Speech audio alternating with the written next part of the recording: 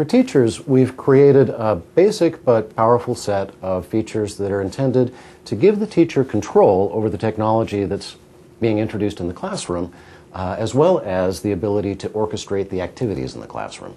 If we take a look at the Desktops tab, the first thing that we're doing is allowing the teacher to see a thumbnail of the activity of every workstation that is under management here. With a simple double click, a teacher can zoom in to see if a student is struggling or off task, and we can simply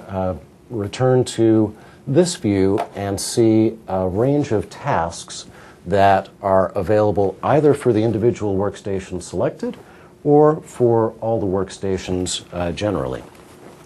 One very simple but very powerful tool, if you picture a classroom of students who are excited to be using this new technology, surfing the web, playing educational games, whatever, the ability to, with one click, block all of the stations and keyboards and mice such that the students have to pay attention to the teacher as part of the teaching experience.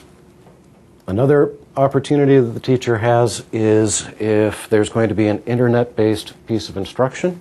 to enter in a particular website or domain where the class needs to be focused as they're accessing information through the internet.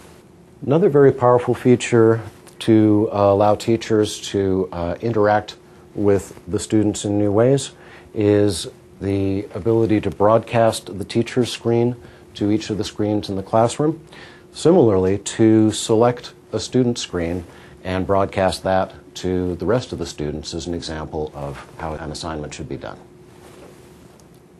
Last thing I'd like to point out for you in this space is that we have a fair amount of blank space here that we've deliberately left for partners to be able to take advantage of an SDK which allows them to build additional, perhaps richer functionality and incorporate that experience into the MultiPoint Manager experience. That's just a few of the top-level features that we have in 2011. If you would like to learn more, please visit this website, and I'd like to thank you for your interest in Windows MultiPoint Server.